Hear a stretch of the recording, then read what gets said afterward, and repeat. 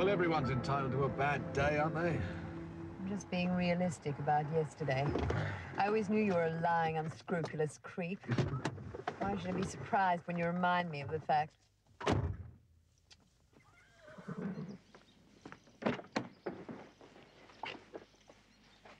What are we doing here?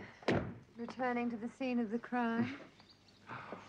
Well, I figured after yesterday, you deserved a token of my affection.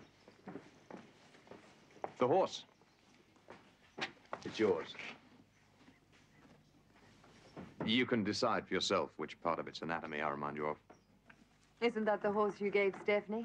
Well, it's yours now. Whatever you thought last night, you were wrong. Replace one lie with a bigger one.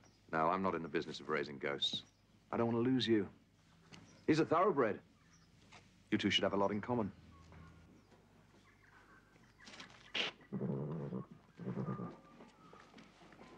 What are they doing here?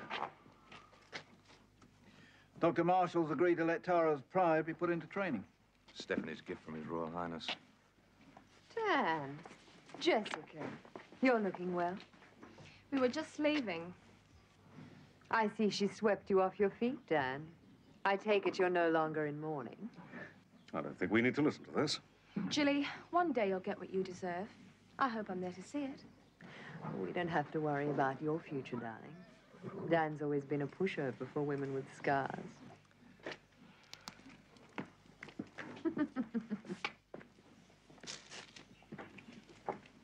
I thought you were mad with me. Dan and Jessica. Proof enough that Stephanie's dead? If she were alive, she'd never allow that to happen. I can't argue with that. I like your gift, Jake. I think I'll call him Revenge. Seems appropriate, don't you think? What were your hobbies when you were small? Hmm? Pulling the wings off moths? Butterflies. You still haven't told me. Am I forgiven? You've got a lot of ground to make up. I'm prepared to be humble. You could start by getting Amal back on side. No chance, you should know that. Whoever went crawling would lose much too much face. I want to know why he wants that land. Another 24 hours and I could have squeezed it out of his little sister. Maybe. But as far as Amal's concerned, all we can do is cut our losses. Look, I've got to go back to the office. Will I see you later? Perhaps. You know, Amal doesn't blame me for what happened. I might be able to change his mind. I can be very persuasive.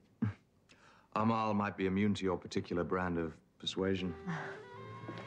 He'd be the first.